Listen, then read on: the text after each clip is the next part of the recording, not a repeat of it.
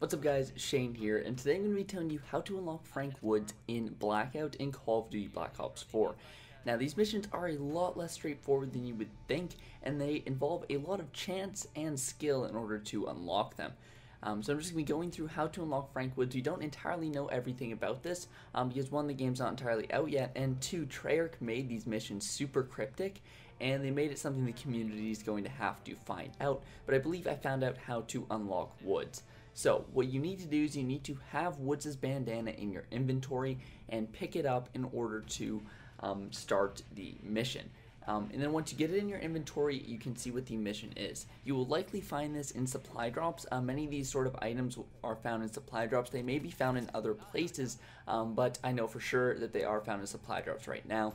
They may be found in other places, like for example Crash, who is the medic character.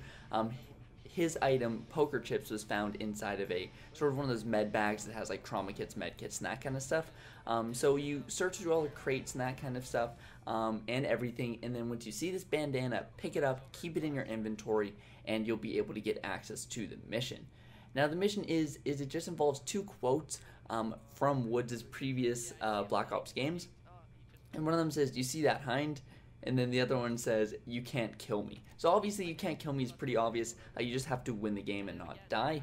And then "you see that hind" is a bit more cryptic, but it basically means that you just have to get into a helicopter that game. Once you complete both of these with the bandana in your inventory, you will unlock Frank Woods as a playable character.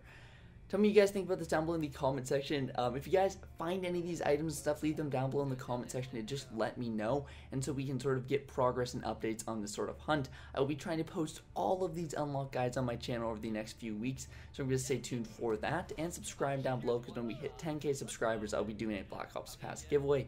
But again, boys, that's about it for this video, guys. Thanks for watching, and I'll see you guys next time.